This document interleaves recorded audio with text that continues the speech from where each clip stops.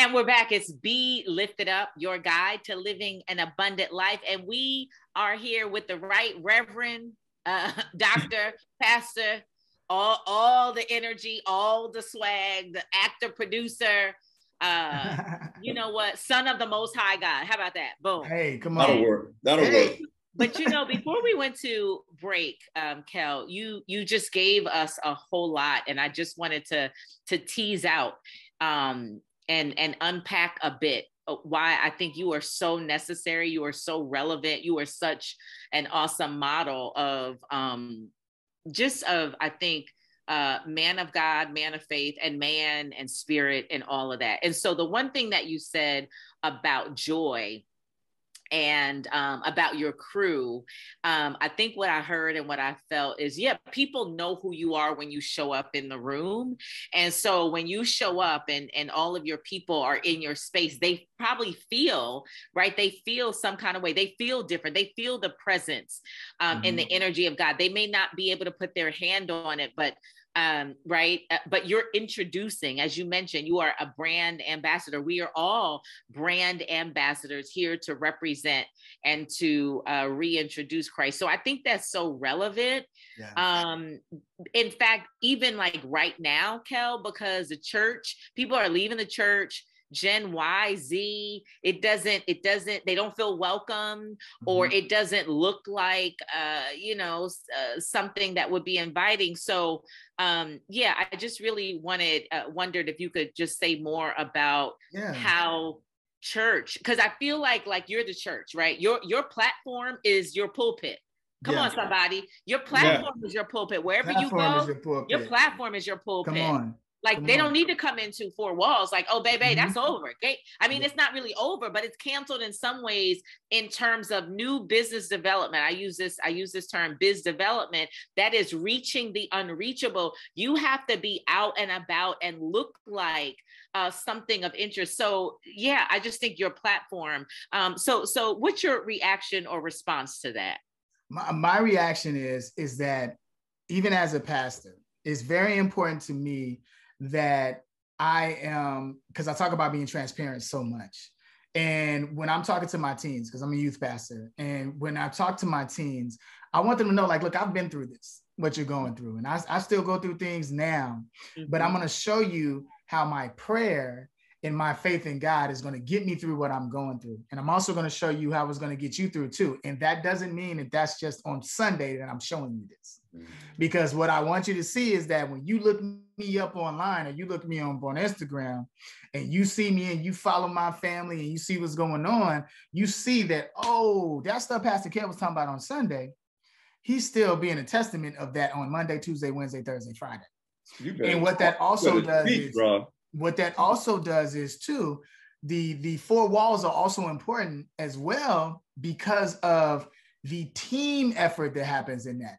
Because when there is that abundance of prayer that happens, because a lot of people don't have this love within their family. So then their church home becomes the family, right? So when you have a lot of people praying you through, that's definitely beautiful as well. So what happens is that what I've started to see was, with my my platform being my pulpit, like you said, what happens within that is that I've had people come and say, man, brother, I came to the church, because we'll have a new member that comes and they'll go, well, how did you hear about the church? Well, your youth pastor was online and he was talking about this morning. He was just talking about God, and it motivated me. And I said, yo, let me check out where this brother go to church. Boom. You see what I'm saying? And then right then and there, it's like it's really about getting to them, reaching them where they're at. And to answer about Bless Mode, that is really how Bless Mode came together, because Bless Mode was something I was doing on Instagram. I used to do Mr. Mitchell Morning Motivation. And I used to go, because it was a whole bunch of M's, Mr. Mitchell Morning Motivation. And I would get up and I would work out, and I would say like maybe 30 seconds of something inspiring to help people get ready for their day. And then a prayer with it. And it was literally saying, get ready for your day. You could do this. Now, every day did I feel like getting up and doing that? No. And it was one moment where I really wasn't going to do it. And my wife said, you know, shout out to my wife, Asia. He finds a good thing. Find a good thing.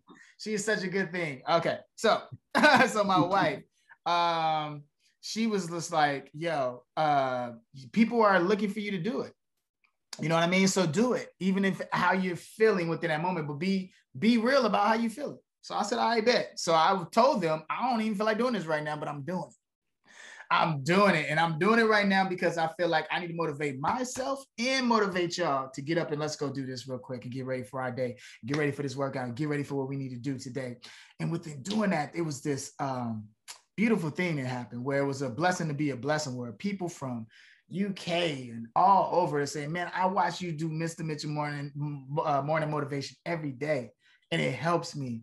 And it was like, man, brother, thanks for doing it. Thanks for stepping out. And then what it showed is that through the struggle, through whatever I'm going through, I'm still going to uplift my Lord. I'm going to say Christ is everything to me. And that means in everything that I do, and he gives me the power of endurance. He gives me the power to get through it. And so within doing that, it was a blessing. And I said, man, I'm going to continue to do it. So as I was continuing to doing that, then I, also became a pastor, and that was a journey too, because people had always been speaking that over my life, but that was something that I had to hear from God, from him, so I could confirm it. And he confirmed it within my meditation time. And he showed me scripture after scripture about going and speaking the good news and going and speaking the gospel. And what's funny about it is that Jesus was setting me up to do this anyway because of my platform and me speaking to families through my comedy and my acting.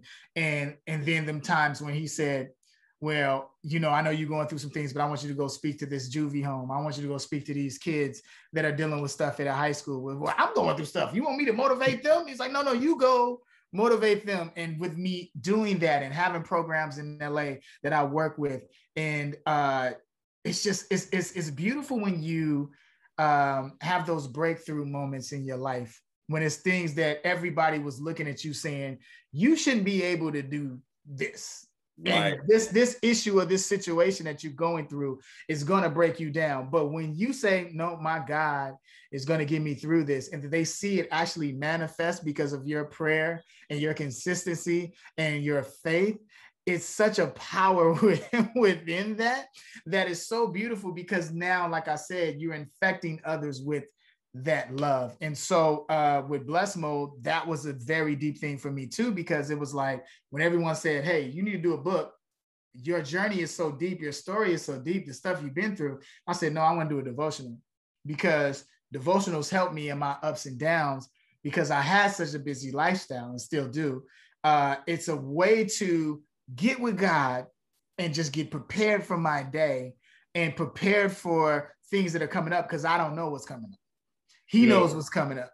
So if I get prepared and say, Lane, let me take all this anxiety, distress, or whatever I'm going through and take it to you in prayer. And then you keep me prayed up. You keep my family and everything, my wife and everyone protected. So now I go out with the armor of God.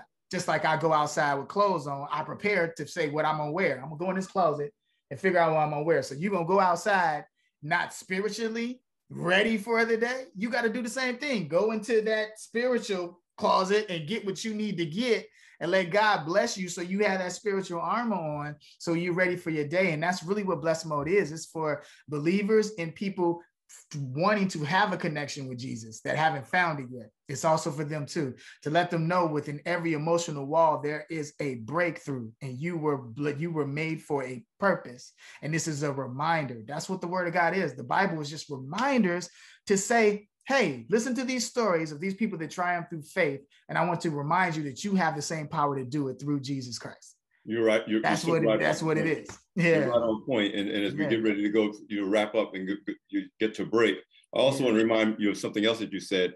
When God sends you someplace where you're not ready to do it, and the whole world's looking at you and saying you can't do it, and you do it anyway, who gets the glory?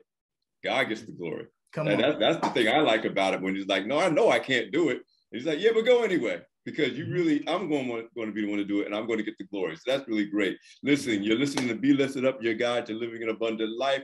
We're here with the one and only Kel Mitchell. Kel, I want you to talk about some of the devotionals that are in the book, that we've identified a few, and we'll be right back with Be Lifted Up, your guide to living an abundant life.